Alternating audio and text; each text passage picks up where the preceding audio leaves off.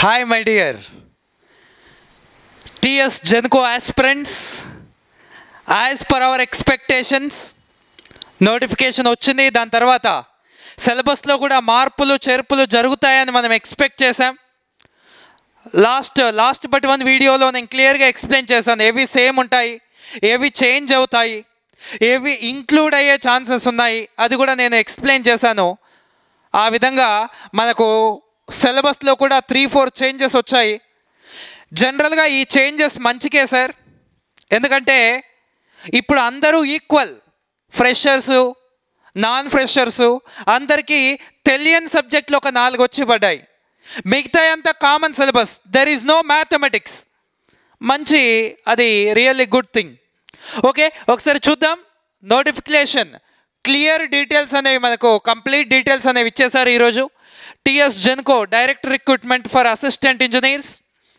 దీంట్లో ఫస్ట్ వచ్చేసి అప్లికేషన్ ఎప్పుడు స్టార్ట్ అవుతుంది సార్ అంటే, the starting date for payment of fee online 7th October నుండి.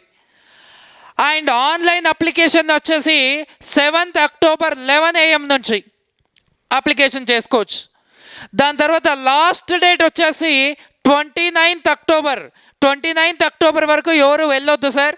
అది 7th రోజు స్టార్ట్ అవుతే అట్లీస్ట్ 10th వరకు కంప్లీట్ చేసుకోవడానికి ట్రై చేయండి. పోస్ట్పోన్ చేసుకుంటూ వెళ్ళొద్దు ప్లీజ్. ఎవరైతే నాకు ఖచ్చితంగా జాబ్ రావాలి, అప్లై చేసి కాన్సన్ట్రేట్ ఆన్ ప్రిపరేషన్. దాని తర్వాత last date for submission as usually 29th only. Hall ticket downloads ఎప్పుడు సార్? 7 days ప్రీరియర్. జనరల్గా 7 days ముందుగా మనకు హాల్ టికెట్స్ ఇచ్చేస్తాడు.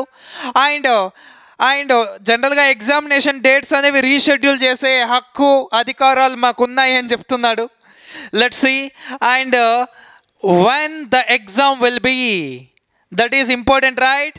ద డేట్ ఆఫ్ ఎగ్జామినేషన్ ఎప్పుడు సార్? ఆల్రెడీ మీరందరూ చూసుంటారు. ఇక్కడ ఇగో అండర్లైన్ కూడా చేశాడు. 3rd డిసెంబర్ రోజు మనకి ఎగ్జామ్ కండక్ట్ చేయడానికి ఛాన్సెస్ అయితే ఉన్నాయి సార్. ఎగ్జామ్ కండక్ట్ చేయడానికి ఛాన్సెస్ అయితే ఉన్నాయి అంటున్నాడు. ఎగ్జామ్ కండక్ట్ చేస్తారు అని చెప్పలేదు. అలా అని ఎగ్జామ్ పోస్ట్పోన్ అవుతుందని మీనింగ్ కాదు సార్. అక్కడ ఒక చిన్న వర్డ్ ఇచ్చాడు, మేము రీషెడ్యూల్ చేయొచ్చు అని. ఇంకా ముందుకైనా చేయొచ్చు, ఎందుకంటే ఎలక్షన్స్ ఉన్నాయని. వెనుకకైనా చేయొచ్చు, లేదా అక్కడే కూడా పెట్టవచ్చు. కొంచెం అంటే ఆలోచిస్తే అలాంటి చేంజెస్ కూడా ఉండొచ్చు. దాని తర్వాత 2 hours ఆఫ్ ఎగ్జామ్, 120 minutes ఉంటుంది. మనకు 100 marks, మనకు తెలిసిన ఇష్యూనే అదంతా. ఇంకా నెంబర్ ఆఫ్ వేకెన్సీస్ అంటే ఎలా ఉన్నాయి ఇక్కడ? Limited reserve and general recruitment base చేసుకొని మనకి ఎన్ని వేకెన్సీస్ ఉన్నాయి ఈ విధంగా ఇచ్చాడు సార్ మనకు. ఇవి కూడా ఎన్ని ఉన్నాయి, ఏ కేటగిరీలో ఎన్ని ఉన్నాయి అన్నీ మీరు క్లియర్గా చూడొచ్చు. What is the education qualifications, what are the equivalent, what is the age relaxation, everything. What about fee amount ఎంత? 400 rupees. దాని తర్వాత examination fee 300 rupees etcetera.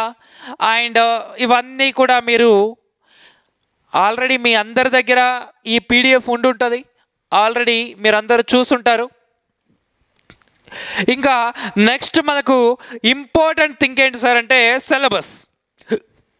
we need to discuss about syllabus, right? ఎక్కడుంది sir? ఇవన్నీ కూడా మీరు చదువుతారు, మీకు already తెలిసిందే ఎలా అప్లోడ్ చేయాలి ఏంటి అనేది. ఇవన్నీ కూడా మనకు తెలిసినవే. And then after OMR sheet etcetera certificates, the following certificates we need. okay, non-creamy layer for OBC, for BC students and physically handicapped etcetera. Okay, vacancies ఎన్ని ఉన్నాయి ఏం కథ అనేది అంతా ఇక్కడ మెన్షన్ చేశాడు. ఏ డిస్ట్రిక్ట్స్ ఏవి అనేది ఇక్కడ మెన్షన్ చేశాడు. కేటగిరీ నుంచి మెన్షన్ చేశాడు. దాని తర్వాత రిజర్వేషన్ గురించి మెన్షన్ చేశాడు. స్పోర్ట్స్ కోటా గురించి మెన్షన్ చేశాడు. దాని తర్వాత ఉమెన్ రిజర్వేషన్ 33.3%. ఇందులో చాలా ఎక్కువ వేకెన్సీస్ ఉన్నాయి సార్ లేడీస్కి, ఉమెన్స్కి. చాలా మంచి ఆపర్చునిటీ. జనరల్గా ఎక్కువ లేడీస్కి, ఎక్కువ ఉమెన్స్కి జాబ్ వచ్చే ఛాన్సెస్ ఉంది సార్. ఫ్యాక్ట్. ఎందుకంటే ఆ లిమిటెడ్ రిక్రూట్మెంట్లో మ్యాక్సిమం ఉమెన్స్ కేటగిరీలోనే ఉన్నాయి సార్. ఓకే, ఆల్రెడీ మీరంతా చూసుంటారు. This is a good opportunity for girls. మీరు బాగా ప్రిపేర్ అవుతే ఖచ్చితంగా you can have a chance. Syllabus 100 marks ఉంటాయి. మనకు తెలిసిందే 80+20. ఆ 80+20 ఏమేం సిలబస్ ఉంది అనేది ఒకసారి చూద్దాం sir. Selection procedure and everything ఇదంతా మనకు తెలిసిందే. నెక్స్ట్ జనరల్ రూల్స్, ఇదంతా ఒకసారి ఖచ్చితంగా తరోగా చూడండి సార్. చూస్తే ఇంకా మీకు ఏమైనా తెలియని విషయాలు ఉంటే తెలుస్తాయి. దాని తర్వాత నెంబర్ ఆఫ్ వేకెన్సీస్ ఇక్కడ చూడండి. ఈ లిమిటెడ్ రిక్రూట్మెంట్లో అవుట్ ఆఫ్ 42 12+30. ఆ 12+30లో ఇక్కడ ఓపెన్లో 2 మాత్రమే ఉన్నాయి సార్. దట్టు బీసీబీ వాళ్ళకి. ఇంకా రిమైనింగ్ అన్ని కేటగిరీలోనే ఇచ్చేశాడు. అందులో కూడా చూడండి, ఉమెన్స్కి 2, ఇక్కడ ఉమెన్స్కి 1, ఇక్కడ ఈ విధంగా ఇక్కడ ఉమెన్స్కి 3, లైక్ దట్ ఉమెన్స్కి 2 చాలా వరకు ఉన్నాయి సార్. దీని తర్వాత నెంబర్ ఆఫ్ వేకెన్సీస్ అన్నీ చూసిన తర్వాత next we have to go for syllabus. Electrical engineering syllabus section ఏ వచ్చేసి 80 మార్క్స్. మనం ఆల్రెడీ డిస్కస్ చేసిన విధంగానే ఇక్కడ సిలబస్లో కొంచెం చేంజెస్ అయినాయి సార్. ఫస్టే ఎలక్ట్రికల్ మెటీరియల్స్, దీన్నే మనం ఇంజనీరింగ్ మెటీరియల్స్ అని కూడా అంటాం. ఐఈఎస్ సిలబస్ తీసుకొచ్చి ఇక్కడ యాడ్ చేశాడు sir. Generally this is very easy topic. అంత పెద్దగా వరీ అవ్వాల్సింది అయితే ఏముండదు. Engineering electronics, engineering materials, electric circuits okay, but magnetic fields కూడా అలానే పెట్టేశాడు. జనరల్గా మ్యాగ్నెటిక్ ఫీల్డ్ తీసేస్తాడేమో అని ఎక్స్పెక్ట్ చేశాము, బట్ మ్యాగ్నెటిక్ ఫీల్డ్స్ అలానే ఉంది. అంటే ఈఎంఎఫ్ ఉంది, సర్క్యూట్స్ ఉంది, సిగ్నల్స్ కూడా ఉంది, చూపిస్తాను. So engineering materials, circuits and magnetic fields, electrical and electronics measurements కంప్లీట్గా ఇచ్చాడు sir. Everything is there. Transducers కూడా ఉంది. దాని తర్వాత అనలాగ్ అండ్ డిజిటల్ ఎలక్ట్రానిక్స్, మనం ఎక్స్పెక్టెడే అనలాగ్ అండ్ డిజిటల్ ఎలక్ట్రానిక్స్ ఖచ్చితంగా ఉంటుంది, అది నార్మల్. దాని తర్వాత సిగ్నల్స్ అండ్ సిస్టమ్స్ సార్. ఇది సిగ్నల్స్ అండ్ సిస్టమ్స్ కూడా ఉంది. Systems, signals processing, everything signals and systems completely is there.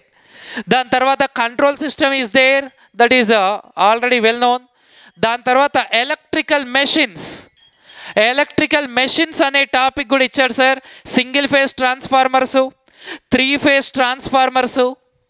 Phase ట్రాన్స్ఫార్మర్సు and DC machines, generators, Motors etcetera, induction motors, then after synchronous machines, everything is there. ఇక్కడ ఇచ్చిన కొంచెమే syllabus ఉంది కదా, కొంచెమే prepare అయ్యి వెళ్ళాలి అలా కాదు సార్. కంప్లీట్గా ప్రిపేర్ అయ్యి వెళ్ళాలి మీరు. ఆల్ టాపిక్స్ ప్రిపేర్ అయ్యి వెళ్ళాలి ఎలక్ట్రికల్ మెషిన్స్లో. దాని తర్వాత power systems, what we know already. Power సిస్టంలో ట్రాన్స్మిషన్ కాన్సెప్ట్స్ ఇచ్చాడు. దాని తర్వాత ప్రొటెక్షన్ కాన్సెప్ట్స్ ఇచ్చాడు. దాని తర్వాత పవర్ సిస్టమ్ అనాలైసిస్ కాన్సెప్ట్స్ ఇచ్చాడు. పవర్ సిస్టమ్ HVDC ఇచ్చాడు. Everything is there, everything mentioned in this. అంతా కూడా మెన్షన్ చేశాడు సార్. ఇక్కడ ప్రొటెక్షన్, జనరేషన్ అనేది ఇక్కడ ఇవ్వలేదు సార్, ఇక్కడ ఇచ్చినారు సార్. పవర్ ప్లాంట్ ఇంజనీరింగ్, ఈ పవర్ ప్లాంట్ ఇంజనీరింగ్లో ఎవ్రీథింగ్ కవర్ చేశాడు సార్. జనరేషన్ గురించి కూడా let's see. Basic power generation concepts, steam power plant with సబ్క్రిటికల్, critical and super critical technology. Next combustion processes, gas turbine plant, direct energy conversion, hydroelectric plant, nuclear power plant from non-conventional energy sources. Then after introduction to quality management and environmental protection and power plant economics. See, economics kuda ichadu sir ikkade. Everything will be placed here. Diversity factor, load factor, etc. anta kuda ikkada mention chesadu sir. ఇది జనరల్గా power plant engineering, nothing but దీంట్లో కొంచెం power plant engineering topics and మన generation topics అన్నీ include అయి ఉన్నాయి sir. ఇవన్నీ కూడా చాలా ఇంపార్టెంట్ సార్. ఇప్పుడు కొత్త సిలబస్ కాబట్టి. దాని తర్వాత power electronics and drives also is there. దాని తర్వాత నెక్స్ట్ వచ్చిన ట్విస్ట్ ఏంటంటే థర్మోడైనమిక్స్. థర్మోడైనమిక్స్ కూడా యాడ్ చేశాడు సార్. థర్మోడైనమిక్స్ కూడా యాడ్ చేశాడు, హీట్ ట్రాన్స్ఫర్ కూడా యాడ్ చేశాడు. Thermodynamics, heat transfer, power plant engineering and engineering materials ఇవి యాడ్ చేశాడు. And EMF, signals and systems అలానే ఉంది. ఒక ఇంజనీరింగ్ మ్యాథమెటిక్స్ ఒకటి రిమూవ్ చేశాడు. దాని తర్వాత సెక్షన్ బి వచ్చేసి 20 మార్క్స్ యాజ్ యూజువల్గా 5 ఇచ్చాడు సార్. ఏంటేంటి sir? Analytical, numerical ability, arithmetic and reasoning ఒక 4 క్వశ్చన్స్, జనరల్ అవేర్నెస్ ఒక 4 క్వశ్చన్స్, జనరల్ ఇంగ్లీష్ ఒక 4 questions, Telangana culture moment and development of Telangana state అదొక 4 questions, basic knowledge of computers ఒక 4 క్వశ్చన్స్ యాజ్ యూజువల్గా మన ఎక్స్పెక్టెడ్. సో ఇది జనరల్గా మనకిచ్చిన syllabus. For electrical and for mechanical mostly same. There is no any big difference in mechanical. Next దాని తర్వాత after that civil engineering also mostly same. There is no big difference here also. Then after, what about electronics? ECE వాళ్ళకి syllabus ఏ విధంగా ఇచ్చాడు? ECE వాళ్ళకి networks and signals and systems everything is there. Networks, signals and systems. Then after electronic devices and circuits, EDC, analogue circuits. Then after digital circuits, control systems. Then after communications, in communications like that everything is there, AC, DC and advanced communication etc. Electromagnetics వీళ్ళకి కొంచెం ఎక్కువగా ఉంటుంది EC వాళ్ళకు, with transmission lines and wave guides etcetera. Then after basic electrical engineering add చేశాడు sir. Basic electrical engineering add చేశాడు.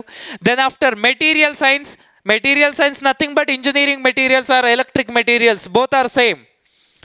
Power plant engineering కూడా add చేశాడు sir. ఇక్కడ power plant engineering maximum added. ఇది ఒకటి ఈసీఈ వాళ్ళకి. Basic electrical engineering, power plant engineering ఇవి 2 add చేశాడు. దాని తర్వాత ఎలక్ట్రికల్ అండ్ ఎలక్ట్రానిక్స్ మెజర్మెంట్స్, ఇది మనకు తెలిసిందే, and 20 marks as usually. This is the syllabus for EC and triple E. Okay guys, so జనరల్గా ఓన్గా ప్రిపేర్ అవుతే సరిపోతుంది అనుకునేది ఇప్పుడు కొంచెం కష్టం సార్. మీరు ఖచ్చితంగా హార్డ్ వర్క్ చేయాల్సిందే, చెమట ఓడ్చాల్సిందే sir to get a job. Okay, ఇక్కడ power plant engineering, then after heat transfer and thermodynamics and engineering materials ఇవి న్యూలీ యాడెడ్ సబ్జెక్ట్స్. ఇది ఖచ్చితంగా మీరు బాగా కాన్సన్ట్రేట్ చేయాల్సిందే, otherwise hard to get job. Okay, so try to utilise this wonderful opportunity. Okay, online కోసం మన సాయి మీద gate యాప్లో మీకు ఆన్లైన్ వీడియోస్ ఉంటాయి. అండ్ సాయి మీద గేట్ యాప్లో heat transfer, thermodynamics, engineering materials already uploading now, ఇప్పుడు అప్లోడ్ అవుతాయి సార్. పవర్ ప్లాంట్ ఇంజనీరింగ్ ఒకటి కొంచెం డిఫరెంట్గా ఇచ్చాడు, అన్ని క్లబ్గా ఇచ్చాడు కాబట్టి అది కొంచెం న్యూగా రికార్డ్ చేసి బాగా పెడతాం సార్ ఆన్లైన్ వాళ్ళకి. ఓకే, ఈ సాయి మీద గేట్ యాప్లో ఆన్లైన్ క్లాసెస్ ఉంటాయి sir, you can. And offline classes వచ్చేసి ఫర్ ట్రిపుల్ ఈ వాళ్ళకి ఈరోజు ఇప్పుడు క్లాస్ అనేది స్టార్ట్ అవుతుంది సార్, డెమో ఈరోజు స్టార్ట్ అవుతుంది. అండ్ ఫర్ ఈసీఈ వాళ్ళకి టుమారో ఆన్వర్డ్స్ డెమో ఉంటుంది sir. From tomorrow onwards ECE వాళ్ళకి డెమో ఉంటుంది సార్ టుమారో. అండ్ మండే రోజు ఇద్దరికి ఈసీఈ ట్రిపుల్ ఈ వాళ్ళకి కలిపి నెట్వర్క్ థియరీ అనేది స్టార్ట్ అవుతుంది సార్. నెట్వర్క్ థియరీ అనేది స్టార్ట్ అవుతుంది. The great faculty like an academy and grade of faculty Bhimashankar sir, I think మీ అందరికీ తెలుసు, హైలీ ఎక్స్పీరియన్స్డ్ ఫ్యాకల్టీ. నెట్వర్క్స్లో ఖచ్చితంగా 100% మీరు చేయగలరు, నో డౌట్. అంత efficient faculty, like explored, subject వైజ్గా ఎక్స్ప్లోర్డ్, రియల్లీ చాలా బాగుంటుంది. సో టైం వేస్ట్ చేసుకోకండి, వచ్చి వీలైనంత ఎక్కువగా కష్టపడండి తక్కువ రోజుల్లో. రైట్ సార్, ఐ హోప్ అందరూ ఆల్రెడీ టెన్షన్ స్టార్ట్ అయి ఉంటుంది, బట్ టెన్షన్ మత్ కరో, prepare well, that's it. Okay, అందరికీ కొత్త సబ్జెక్టే సార్, మీకు కాదు. ఎవరు thermodynamics, heat transfer, engineering material, power plant engineering ఎవరు చదువుండరు ఇప్పటివరకు, ఎలక్ట్రికల్ వాళ్ళు, new subject. So no problem, అందరికీ equal priority. Right. So wish you very all the best my dear students. And డెమోకి attend అయ్యే వాళ్ళు ఈరోజు రేపు రావచ్చు సార్. అండ్ మండే నుంచి నెట్వర్క్స్ క్లాస్ అయితే స్టార్ట్ అవుతుంది. ఇంకా అప్పటి నుంచి ఈరోజు కూడా డెమో అంటే డెమో కాదు sir, normal class will be going on. Right sir, thank you. Please share this information to all of your friends guys.